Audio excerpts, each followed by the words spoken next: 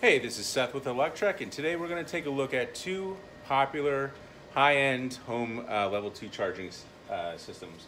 One's the JuiceBox from Enel, which was formerly eMotorworks and has been around for a bit. And then also Chargepoint has their new Flex charger, and that goes anywhere up to 48 amps. So we'll take a look at these today, kind of give you the differences. And then compare them to we have down here my typical Tesla charger, and back on the other side of the garage we have a normal level 1 charger that kind of comes with a lot of EVs. We're going to take a look at the finished product here. We're looking at the JuiceBox Chargepoint and a Tesla adapter that comes with most Teslas. Big difference for me is on the JuiceBox here. You've got on the NEMA 1450 cable, you've got about, I would say, 3 or more foot lead, so about a meter. And on Chargepoint, you've got a foot. That's a big difference for me because my plug, my NEMA 1450 plug, is kind of surrounded by other stuff. So I can't really mount the Chargepoint on the wall with only a foot lead, but the longer lead on the JuiceBox allows me to mount that pretty icely. If you look at the two, let's do a quick look here. Not too many differences in terms of features.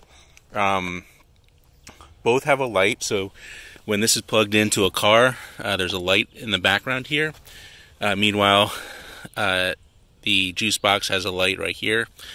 Different colors on each to, plugged in, on, and charging. So those are pretty similar. Tesla also has a light that Tesla owners will know about. But so the cable difference is kind of interesting.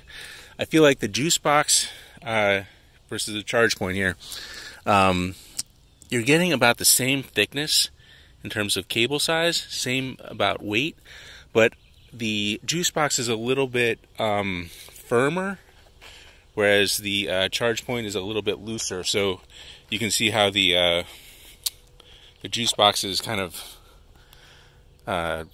more rigid, I guess. So that doesn't make a huge difference, but it's a lot easier, I would say, for the Chargepoint to kind of unravel when you're getting it out. Now, kind of the biggest difference, I would say, is the length of the cord. So the JuiceBox comes with a 25-foot cable. The Chargepoint comes with a 23-foot cable. And Tesla's is a, I think, 18-foot cable that comes with the wall adapter or the one that you get with your vehicle. So that's kind of the big difference for users. I like the longer cables. Obviously, every garage is different. Every setup is different. If you have a 3-foot cable need, you don't really need all this extra cable, but it's nice if you have another car, somebody's coming over for the night, they need a charge. It's kind of nice to not have to move cars around when you want to plug in another car. One other thing noticeable about the JuiceBox is it's got this little lock. So you can actually lock the, let's see if we can see it here. No, it won't show you, but you can lock the cable so that nobody can use your charger without noticing. I mean, I imagine most people are putting this inside their garage, so it's not going to be a big deal. But for some people who are outside, maybe in a more public place, that lock's a nice thing.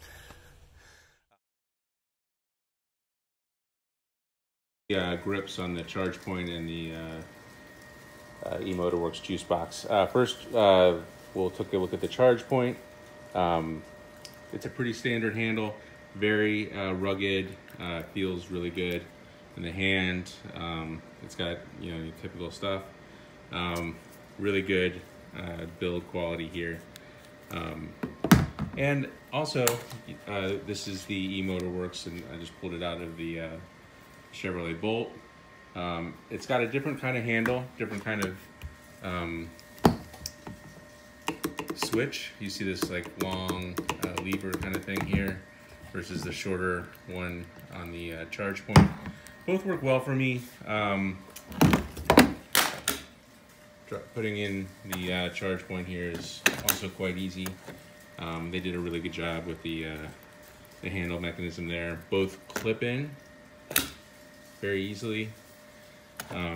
So I'm gonna put it up for grabs here. I kind of like the longer handle on this one. Kind of lets you stay farther away from the car, and the longer lever there is kind of nice. But it does feel a little cheaper. It's a little lighter. It doesn't have any kind of padding on it. Whereas the Chargepoint down here, very soft thumb feel there, and it feels a little bit more rugged. Like you could drop it a few more times. It's a little heavier. You got kind of like a gun grip here. So that is kind of nice. And so we kind of have to pick a winner, and it was very close. Chargepoint makes a fantastic product, a lot of good things, but when it all came down to it, I really just needed to be able to plug it in, and there wasn't a lot of room in my particular garage space. There's a lot of other pluses and minuses to the JuiceBox versus the Chargepoint, so just check out the full article for all that stuff. But yes, JuiceBox did win, so we're gonna plug in, and in case you Tesla owners are worried that it doesn't work with Tesla, it does quite well. The one downside for Teslas is you can't open there's no button here to open the port. But overall, you know, I have to give it to the JuiceBox. Great product. Way improved design over the last couple iterations. The lock here is nice, so you don't have to worry about locking it. And yeah, that's pretty much it. Don't forget to subscribe to Electrek. Like this video if it was informative, and make sure you come back for more. Thank you.